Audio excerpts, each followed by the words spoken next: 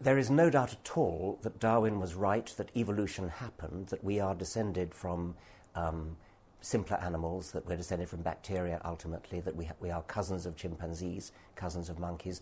Darwin wasn't right about everything. I mean, he got his genetics wrong. There wasn't enough known about genetics at the time. But the essential point that we are direct cousins of monkeys and kangaroos and octopuses and bacteria is beyond all possible doubt.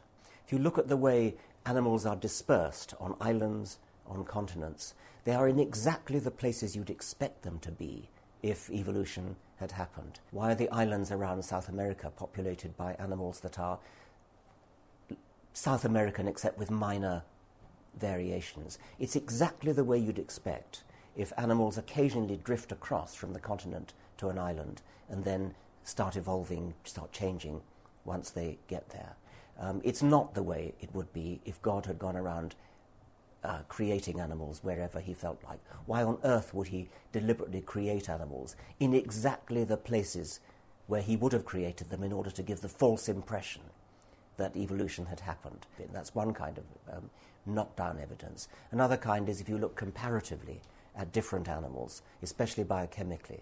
If you look at molecules in and how they differ from animal to animal, or from plant to plant for that matter, you find a hierarchical pattern of resemblance which only makes sense if you assume that it's a family tree. What we're looking at here is a pedigree.